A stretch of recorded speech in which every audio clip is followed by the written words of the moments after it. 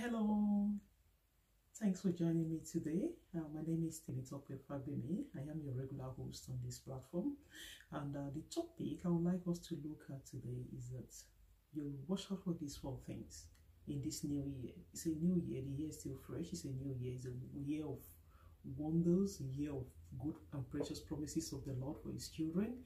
I don't know the prophecies. I don't know what you've heard at the beginning of the year. I don't want us to create unnecessary panic or fear for ourselves as the year begins. One thing we know is that God has given us authority over all things, and the Bible says that there is power in our tongue. So whatever we confess, whatever we believe that will be ours in this year is what we will possess. That is that whatever man confesses with his mouth, he shall possess. So if you believe that this year is a year of abundance, is a year of breakthrough, is a year of the goodness and the manifestation of the power and the glory of God in your life and in your family, so shall it be for you. So I don't want us to begin to panic over any prophecies. A lot of ministers at the beginning of the year prophesy, a lot of prophecies coming. It's not for one to say they are liars or whatever, but the thing is, the Bible says in the book of Psalm 91 that 1,000 will fall at our side and 10,000 at our right hand. It shall not come near us. We will behold all these things, but it should not be our whole portion in Jesus' name. So for us to be able to enjoy every good thing that the Lord has for us this year, there are these four things that the Spirit of the Lord has laid in my hand that I should share with you, that we should watch out for. And as we avoid these things and any other thing that the Lord convict us of, or the Spirit of God, we have the Spirit of God in our heart to tell us how to live for God. So I will share these four things with you, and I pray that the Spirit of God will expand the word. We give the word life. We give it meaning in the ears of every hearer in Jesus' name. The first thing on our list is murmuring. Murmuring we can liken it to be grumbling, complaining, and all that. And this is one thing that the Lord detests. God hates murmurers.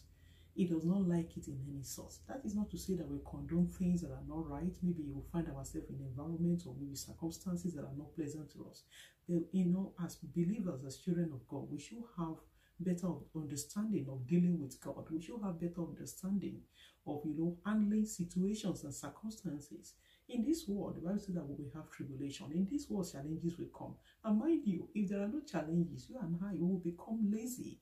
We will become, we will become negligent. We will become reliant. We will become we will resort to self-maintenance. We will believe that we no longer need God. So for us to always remember at every point in time or the other that we need God. God allows. It's not as if God is a good thing. He's a good God. He does not, he does not bring bad things into the life of his children. But God might allow some things at times to stretch our faith, at times, to draw us closer, at times to bring us to our knees, so that at the end of the day we'll be able to seek the face of God. God always wants to hear our voice. And many of us, the more God blesses us, we forget about God. Even to pray becomes kind of difficult. I pray that God, we will not get to that level in our Christian race this year in Jesus' name. Out of all the abundance that we're believing the Lord for, revival, spiritual revival, our prayer life will receive fresh fire from above in Jesus' name. Amen. So we will look into the scripture. What does the Bible says, about murmuring? There is no other example that we can use, to talk about murmuring, except for the story of the children of Israel. Children of Israel, I believe you know your Bible very well. If you go back to the story where they were in bondage, the Bible recorded that they spent 430 years in bondage, in captivity. That is a very long time.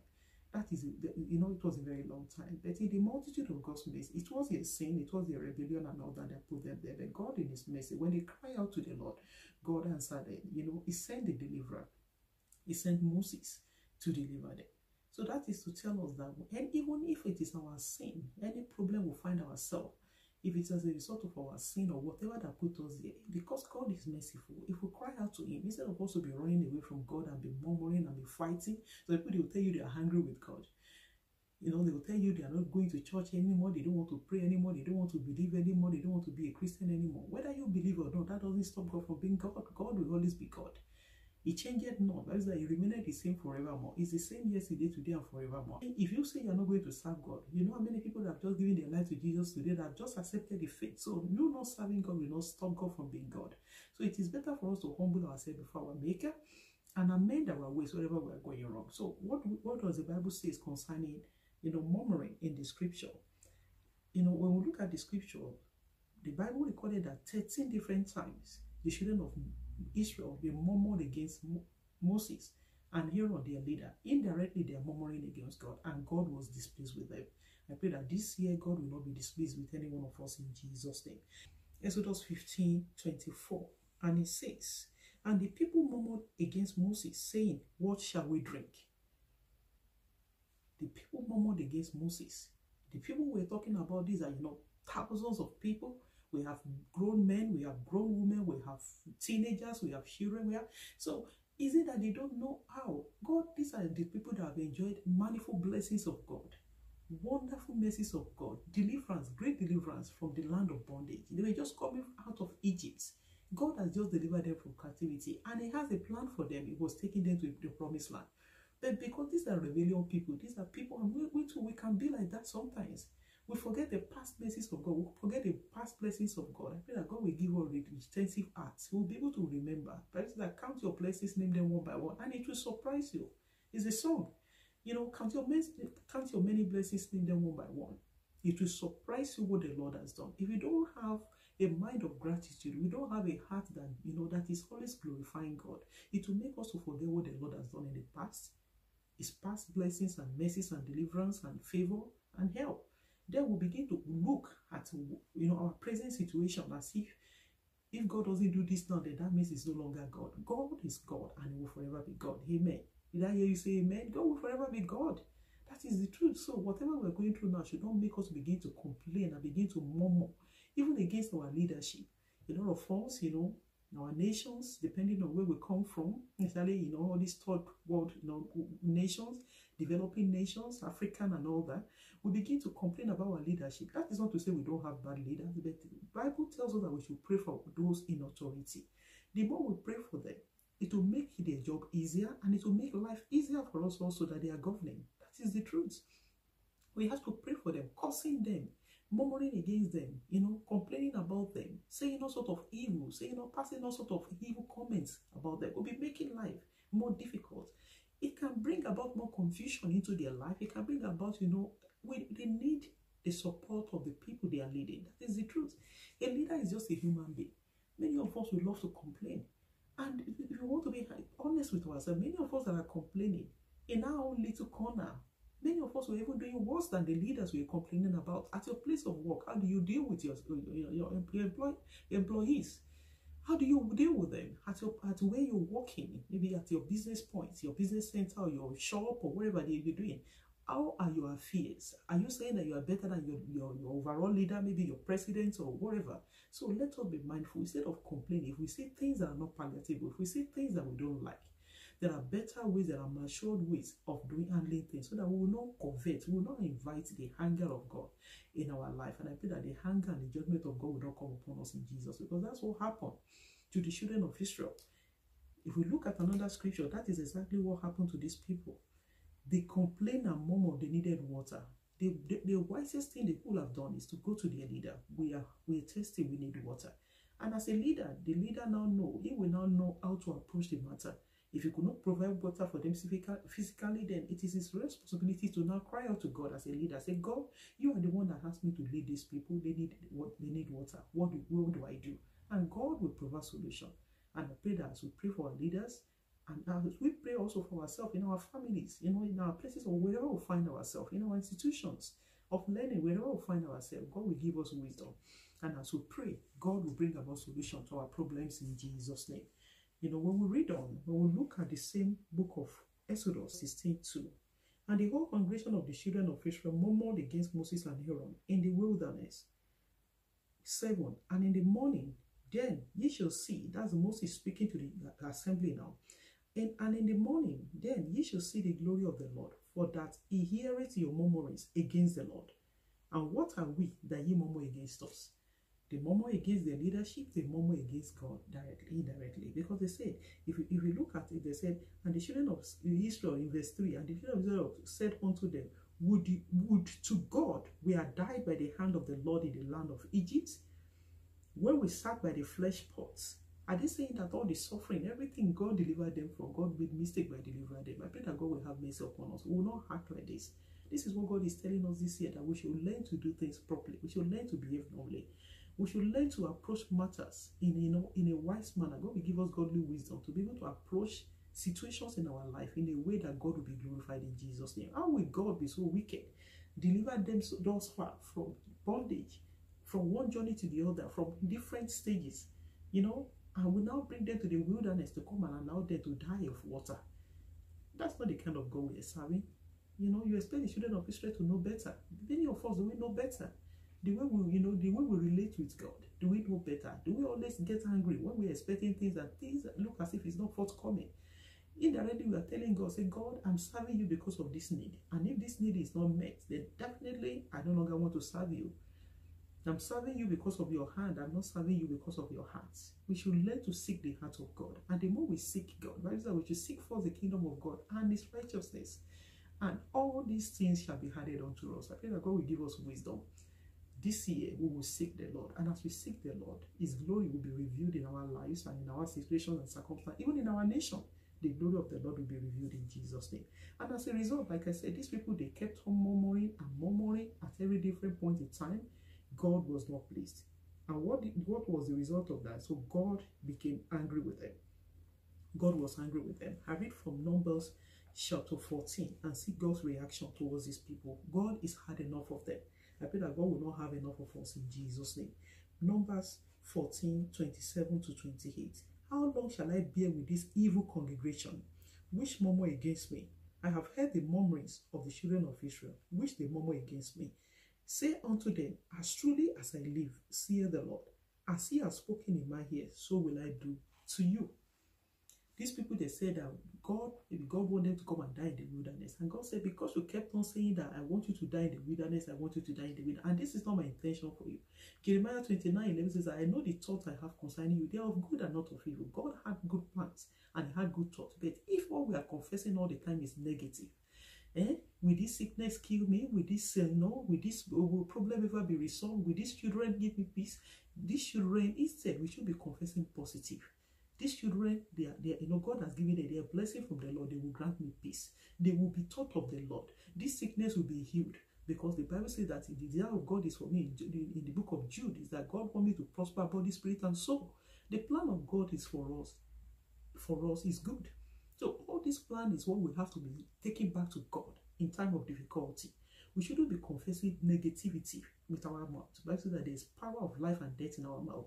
So the Bible says that God said, because you have said these things in my ear, so will I do. And the judgment of God came upon them. In fact, all the older generation, they did not enter into the promised land. With all their suffering, with all their wanderings for over 40 years, they did not enter. Only the little children among them enter. I pray that we will not labor in vain in Jesus' name. Everything that we have labored for in our journey, we will live to enjoy it in Jesus. And the only way we can enjoy it, God is telling us that we should be careful. We should not cultivate the habit of murmuring this year. Murmuring should be far away from us. And I pray that God will help us. We don't murmur, and we don't allow people that murmur to hang around us. It's very important also, because our attitude is contagious. Our lifestyle is contagious. The way we live our life, the way other people are living, directly or indirectly, can affect our attitude also. Don't allow murmurings around us, so that they will not hinder the plan of God for our life this year in Jesus' name. So instead of murmuring, let's just look at a story in the Bible. Somebody that God give wisdom. This is a man of wisdom. He had a problem.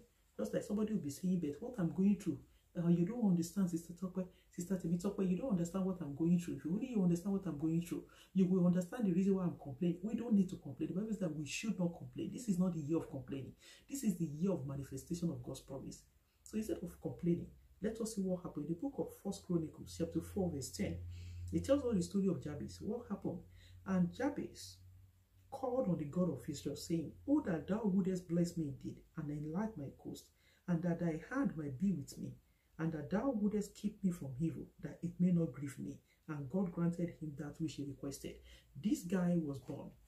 He was given a name of sorrow. Jabez did not give it to himself. He did not determine the family way into it. So the mother, based on the circumstances surrounding, the birth of Jabez, he was born in sorrow. He gave Jabez, which interpreted a child of sorrow. I pray that our name will not bring about sorrow, will not bring about negativity into our life. That's why as parents also, this is a lesson for us. We should be mindful of the name we give our children. What we're going through, our present circumstances does not determine where we are ending in the future. We might be going through difficulties at the moment, but we should keep our eyes on God, who is the author and the finisher of our faith. We keep our eyes on Jesus, who is the author and the finisher of our faith. So we don't let the present circumstance we are in at the moment determine our future. We don't speak death into our future, we speak life. This mother, the mother of Jabez, gave him a name of sorrow, and this name affected Jabez. He became a man, he's a grown man, and he looked at his life. He wasn't happy with what is going on around him. This man did not go to the parents and begin to fight the parents. If you see, some people, some rebellious children, they will go to the parents and they can call the mother or the parents, all sorts of evil names. You're a witch, you're a wizard, you are this, you are wicked. How could you do this to me? So you are the brain behind my problem. You are the one causing all the problem in my life. No, Jabez knew better.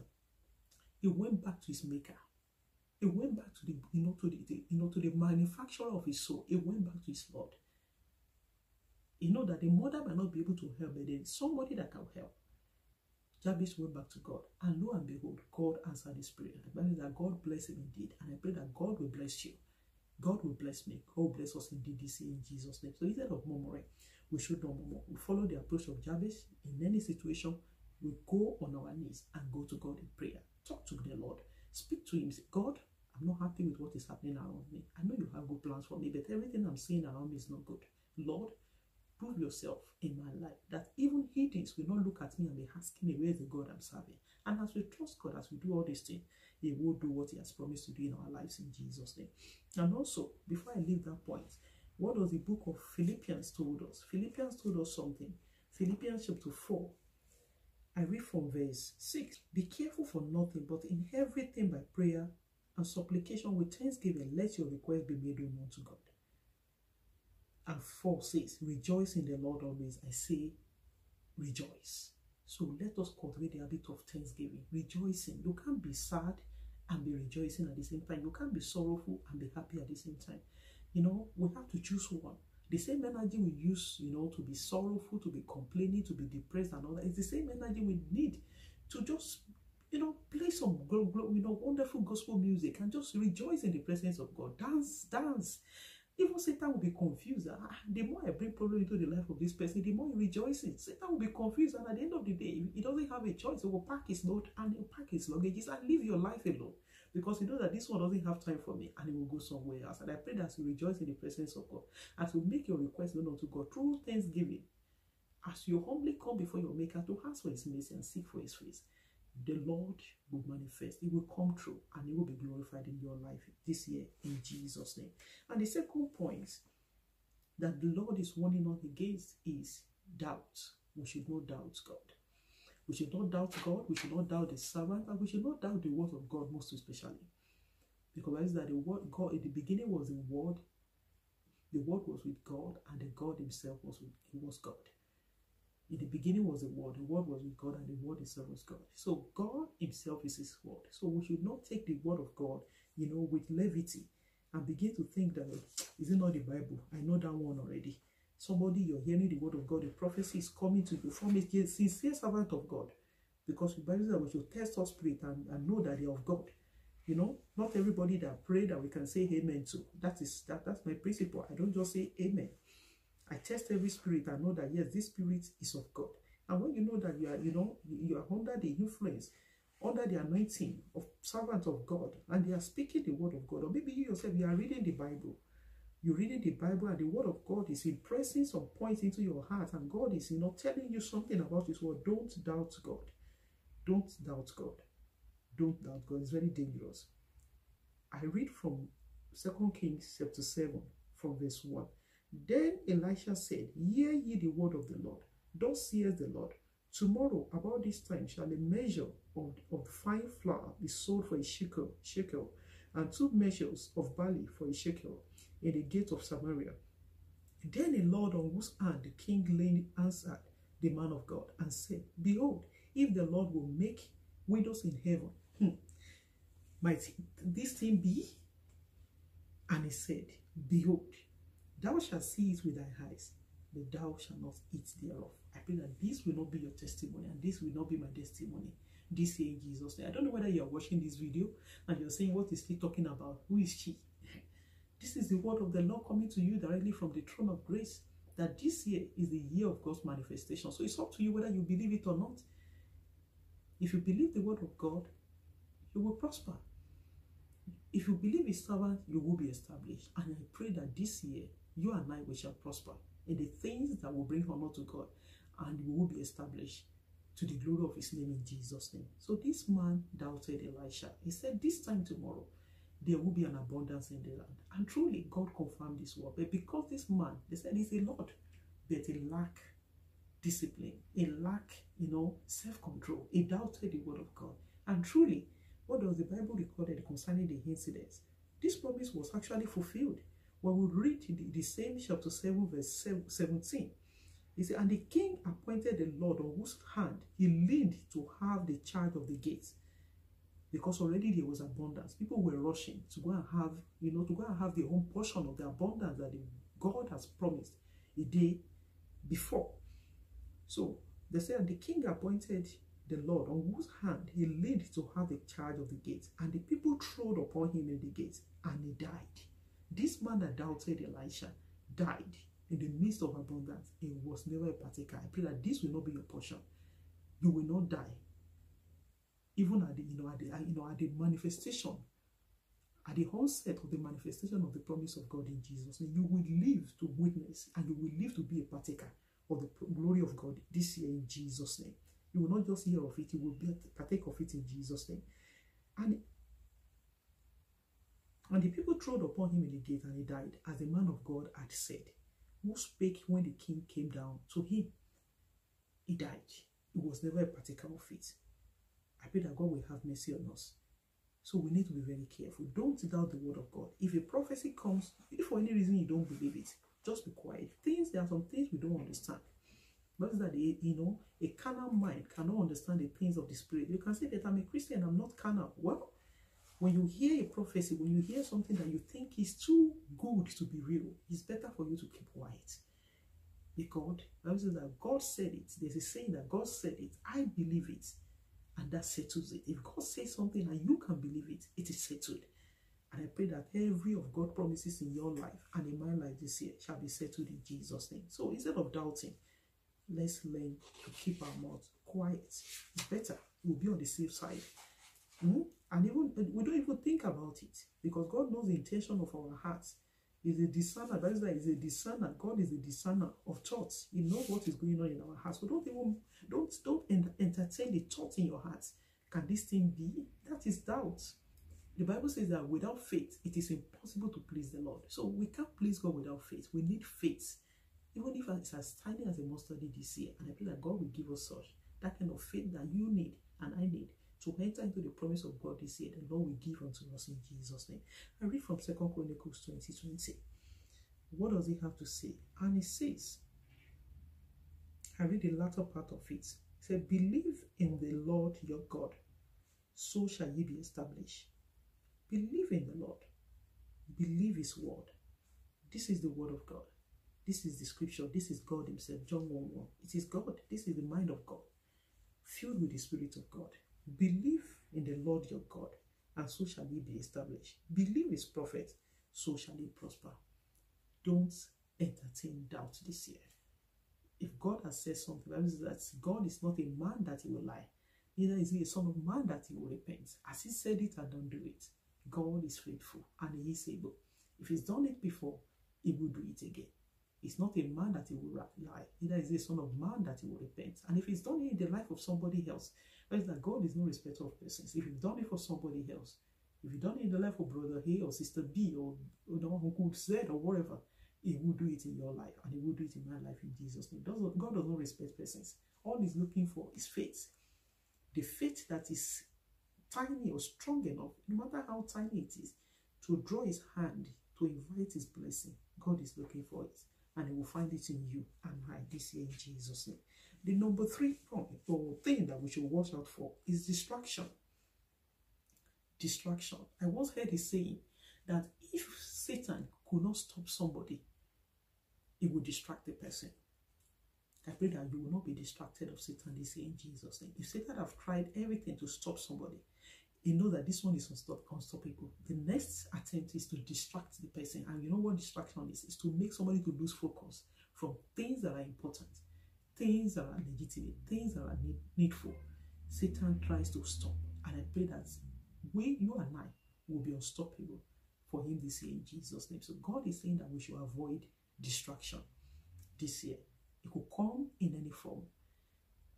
That's why we need to be sensitive, to things and happenings around us, things that are happening around us. Be sensitive and watch out. If God has laid any important thing, anything that you have make up your mind to do this year, distraction could come through any form. It could come through anybody. At your place of work, you get to work, you want to work. Somebody is always there to gossip. Somebody is always here to distract. Somebody is always here to, to mind it. They are employed to work. They could even be Christians. It is not possible for you to be busy working and be busy with gossiping at the same time. It's not possible for you. For people at work, you will see them on the internet and they are at work. It is wrong. Internet itself it has its own measure of distraction. That is the truth. We don't learn how to use it well. That's the truth. Anything whatsoever. It could even be the family where you are ready to do something very important, something that is positive. And at that point, I remember there was a time, a lady, each time I realized I want to pray, that is exactly the time this lady's phone call will come in. She's an elderly lady. No, first time, second time, third time, it became like that. I said to myself, I'm not saying this lady is bad or she's evil or anything, but something told me that why? This is distraction. So what I normally do is that anytime I kneel down to pray, I put my phone on silent, on airplane mode, and I take the phone far away from me. If she calls and I didn't see it, I won't even know whether she's calling anyway, and at my convenient time, I'll call back. So we should always make sure we avoid distraction at every stage of our life. In our prayer life, we don't allow the devil to distract us. In our business, we don't allow this devil to distract us. We look at Nehemiah 2. Nehemiah 2, verse 10 and 19. What does the Bible tell us there concerning the story of Nehemiah? Nehemiah, this is a man that realizes that there was a problem. Nehemiah realized there's a problem in Israel, in Jerusalem, and he decided, Nehemiah realizes there's a problem. The wall of Jerusalem has been broken down. There was a problem, and he took it upon himself that I'm going to do something about it. It became a burden. The things that concern the children of God concern this man. Verse 10, and it says, when Sanballat the Horonite and Tobiah the servants, the Ammonite, heard of it, it grieved them exceedingly that there was come a man to seek the welfare of the children of Israel. 19. But when Sanballat the Horonite and Tobiah the servants and the Ammonite and Geshem the Arabian heard it, they laughed us to scorn and despised us and said, what is this thing that ye do? Will ye rebel against the king? Then answered I them and said unto them, the God of heaven, he will prosper us. Therefore, we his servants will arise and build, but ye have no portion, no right, no memorial in Jerusalem. This man decided to do things, that will promote the welfare of the children of God, of the Israelites. Sanballat and Tobiah, they decided to cause distraction. They saw the problem, they didn't do anything about it. In every nation, there is a problem. So it's not about for us it's good to look for problems, to find out what are the problems, prevailing problems at home, at places of work in our nation. But it is good enough to find it, but it's not good enough to leave the problem like that. If you cannot find a solution or to look for a way out, it is better to leave it there. Instead of you to find it, don't do anything about it. And you see somebody else that is trying to do it, then you become grievous, you become sad, you become hungry. Why them? Why him all the time? So that people can say he's the one, she's the one that is always doing it. If you cannot do it, leave somebody else to do the right thing. Nehemiah decided to take it upon himself. Sanballat and Tobiah, they decided to distract this man, but he will not have it. Nehemiah will not have it. And this year, I encourage this also. Do not allow any Sanballat and Tobiah to distract you. They laugh them to scorn. What is it that you are doing? When they decide to even to build the wall, What is it that you people are doing? I pray that God will give us wisdom and the understanding to be able to avoid every distractors this year in Jesus' name, so that every good thing we have set our hands upon to do, our hand will finish it in Jesus' name. In Nehemiah 6, verse 3, and I sent messengers unto them, saying, if I read from 1, it says that now it came to pass when Sanballat and Tobiah and Geshem the Arabian and the rest of our enemies heard that I had builded the wall, and that there was no breach left therein, though at that time I had not set up the doors upon the gates. Then Sanballat and Geshem sent unto me, saying, come, let us meet together in some of the villages in the plain of Honor. But they thought to do me mischief. Nehemiah was a wise man. He has built the wall, but it's just left for him to fix the gates of the wall. So everything they were doing is just to stop this man. And if I can't stop you, I will distract you from finishing. I pray that the devil and his cohorts, they will not be able to stop you and I this year from fulfilling every of God's plans and purpose for our life in Jesus' name. And verse 3, and I sent messengers unto them, saying, I am doing a great work, so that I cannot come down. Why should the work cease, whilst I leave it and come down to you? Yet they sent unto me 4 times after this sort, and I answered them after the same manner. Can you imagine? They kept on pestering Nehemiah, but he's not going to have it. He kept on doing the will of God. He said, no, I'm not coming. I know your intention. I know your plan. We need to be wise. But it's that we should be, we should be gentle as dove, but we should be wise as serpent also. We should be wise. And I pray that God will give us wisdom to prevail over every work of darkness this year in Jesus' name. And verse 9 says, for they all made us afraid, saying, their hands shall be weakened from the work, that it be not done. Now therefore, O God, strengthen our hands. Nehemiah prayed, strengthen our hands. Me and my team, people that are supporting me, strengthen our hands. This year, the Lord will strengthen your hands. Every good thing you have set your hands upon to do, every good thing I've set my hands upon to do also, every good thing the Lord has laid in my hand, heaven will strengthen our hands this year in Jesus' name. We will not be afraid. Because the Bible says that God has not given us the spirit of fear, but of power, of love, and of sound mind. So we will not be afraid this year. We will pursue and we will recover all. Every good thing that the enemy has stolen, even in the past, this year we will recover all in Jesus' name. We will not be distracted. God will make us unstoppable in the mighty name of Jesus. Read Nehemiah 4:9. Before I leave that point, he said, nevertheless, we made our prayer unto our God, and set a watch against them day and night because of them. So they keep a watch so that as we are walking, they will not allow the distractors to come and hinder them. I read from verse 16. And it came to pass from that time forth that the half of my servants wrought in the work, and the other half of them held both the spears, the shields, and the bows, and the habergeons, and the rulers were behind all the house of Judah. They which builded on the wall, and they that bear burdens with those that laid, everyone with one of his hands wrought in the wall, and with the other hand held the weapon. For the builders, everyone had a sword guided by his side, and so builded. And he that sounded the trumpet was by name. They guided themselves. They were prepared for the work. Let us be prepared. Let us be, fully armored, and so that we should not be ignorant of the devices of the enemy. I pray that God will help us. We will not be ignorant.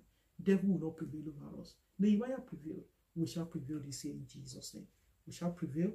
Everything we have started, we will finish it.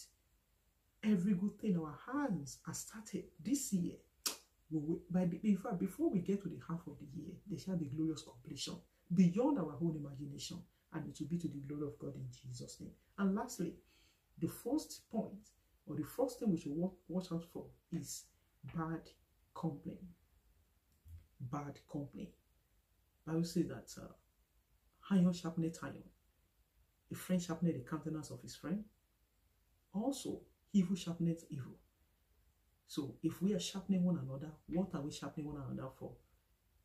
Don't be a partaker of somebody else's evil. Stay away from people that you know that this one has evil mission, has evil intention.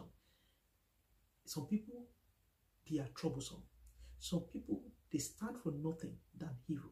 I pray that we will not be seen in those camp in Jesus' name. It so amazes me when we call ourselves children. There's a saying that you show me your friend and I know who you are.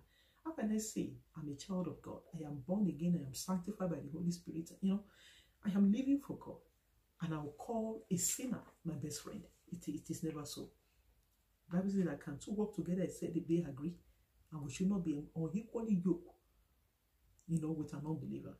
So we must avoid with everything within us. If we want to enjoy the blessings of God this year, we must avoid bad company. If we read from 1 Thessalonians 5:22, what does the Bible have to say concerning this? 1 Thessalonians 5:22. It says, abstain from all appearances of evil. All appearances. Maybe it's not even evil, but it looks like evil. There is an iota. There are traces of evil in something. Stay away from it. Don't wait to confirm whether it's evil or not. Because if you wait to confirm whether it's evil or not, it might be too late for you to escape. I pray that we will not be entrapped by the snare of the enemy this year in Jesus' name. Let us stay away from evil and from evildoers. Do not be a partaker of somebody else's evil. Maybe you're saying that I don't do evil, but what about the people you are moving around with? You're a Christian, a married man, a married woman, a married man. You go about with, unbelieving friends. You leave your place of work instead of you to go to meet your family. Your handed money, you go to places. You'll be drinking and carrying ladies and just wasting away your resources and wasting away your virtues, dining with the devil. And the Bible tells you that marriage is honorable and a bed undefiled. But the adulterers, God will judge. If you defile your bed, God will judge you. Whether you're a man or a woman, God will judge you. Stay away from trouble. If you work for your money, use it wisely to the glory of God. God gave you the energy to do that work. And for ladies also, your friends, they are jumping from one party to the other. In fact, some people, if there's no party to go to, they will make a party. They will make it happen. The kind of friendship they have, one weekend cannot pass without them organizing party or attending one party. If they realize that, it's a week or it's been 2 weeks, there's no party. Girls or ladies, there's no party. What's happening? Somebody have to come up with something. They will see something to celebrate so that they can leave their home, leave their family. And at the end of the day, while they are away, the devil is busy, working on the family. I think that we will not create a loophole for the enemy to gain access to our home and our family in Jesus' name. We will not dine with the devil. Stay away from trouble. Stay away from evil. Stay away from heavy appearances of evil this year. And the grace to do so, the Lord will grant unto you and I in Jesus' name. I read from Proverbs 6. Quickly. Proverbs 6, verse 27. Can a man take fire in his bosom and his clothes not be burned? Can one go upon hot coals and his feet not burned? So he that goeth in his neighbor's house, whosoever toucheth her shall not be innocent. Yes. You cannot take fire into your bosom and your fire will not get burnt. You cannot dine with the devil and go scot-free. Don't do it. Stay away from evil. Stay away from bad company. Don't say, I'm a matured man. I can handle it. I'm a matured lady. I can take care of myself. You can't take care of yourself. Stay away from appearances of evil. Because when the trouble comes, you will say, you might pray. But what about the consequence? God have mercy on you. Truly. But what about it? There are some consequences that you have to live with. Be careful. So that when the consequences comes, you will not have yourself to blame.